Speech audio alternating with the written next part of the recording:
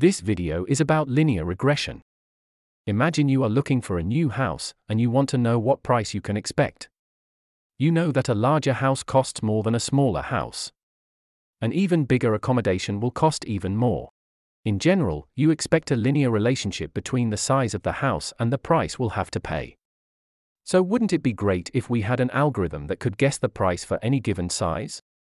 More generally, can we learn the specifics of a linear relation between an input x and an output y? Let's visualize what we want in a diagram. We are looking for a linear function that, given an input x, computes an output y. The relation between x and y should be linear, so the output y can be computed as the sum between an initial offset weight w0 and the input x multiplied by a weight w1. This linear function defines a line in the xy plane, and the two weights w0 and w1 define its vertical offset and its slope, respectively. Different weights therefore define where the line is placed. Now, since there are an infinite number of possible weights, we ask the question differently. Given some example data points, can we find the line that best represents the data? Note that we do not assume that the data lines up perfectly. Instead, we are merely interested in the line that best fits the data. One way to go about it is to try a few options, subjectively choose one of them. You may pause the video to think for yourself which of the displayed lines best represents the data. In this example, with these data points, the red line fits best. However, we want to be more rigorous. We want to define precisely what we mean by best, and find the numerically optimal solution. We therefore define an error for the prediction.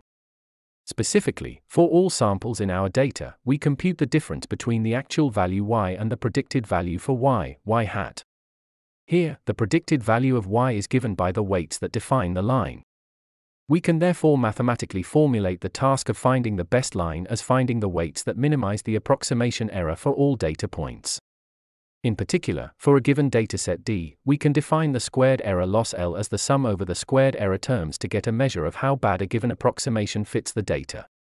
Note that we take the squared error here to ensure that every error is always counted positively. We could take the absolute value of the error alternatively, however, the squared error is often preferred as it allows for a closed-form solution. Given the loss function, our task can now be formulated as an optimization problem. We are interested in finding the weights that minimize the loss function. Please pause and think how you would solve this problem. From calculus we know that the minimum is attained at the location where the gradient is 0. We can therefore take the derivative of the loss function and set it to 0. Looking at the case of w0 first, let's write out the loss function given the weights w0 and w1. If we take the derivative with respect to w0, we get the following formula. We can now take this formula and set it to 0. Dividing both sides by -2 to eliminate the unnecessary factor and pulling w0 out of the sum, we get to the following.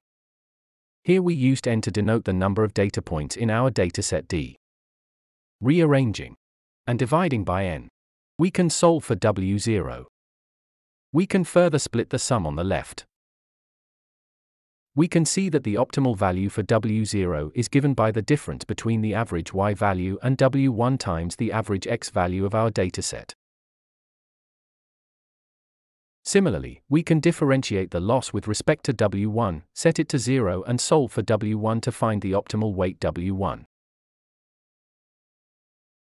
This gives us an optimal set of weights for the simple case where a single input x needs to be mapped to an output y. Note that these can be calculated simply by taking the averages over the dataset.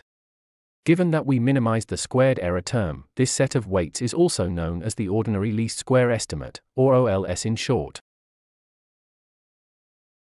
What we discussed so far is how to find the weights of a linear map that, given a scalar input x, can give a corresponding output y.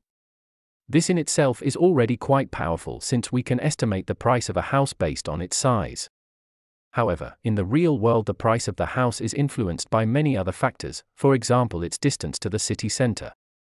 We can account for these additional factors by assigning them a separate weight such that they are accounted for in our estimation.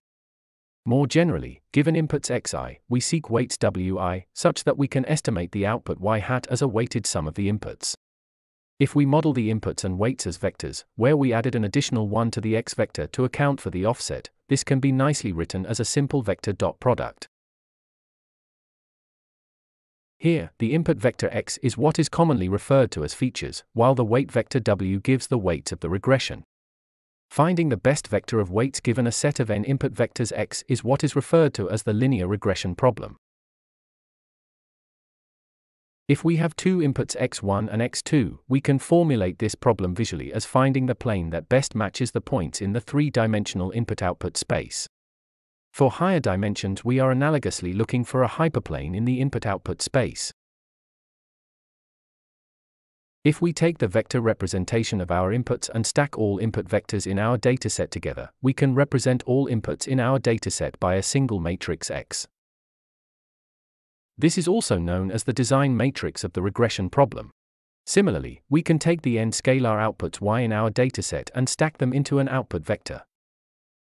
Taking these shorthand notations, we can use linear algebra notation and represent our loss function in a compact matrix vector notation. With a similar deduction as before, we can find that the optimal set of weights are given by this formula. Note that any framework that allows for matrix operations can be used to directly translate this formula into code, such that we can calculate the OLS weights for any dataset. Let's summarize the main insights of this video. We have looked at linear regression, or how to estimate weights based on observed data. For a single input dimension, we can visualize the error of the linear approximation. Minimizing the squared error over all data points gives us the ordinary least square solution. For multiple input dimensions, a similar deduction can be made to get a closed-form solution for the vector of weights. This weight vector can then be used to make predictions for any vector of input features x. Thanks for watching this video.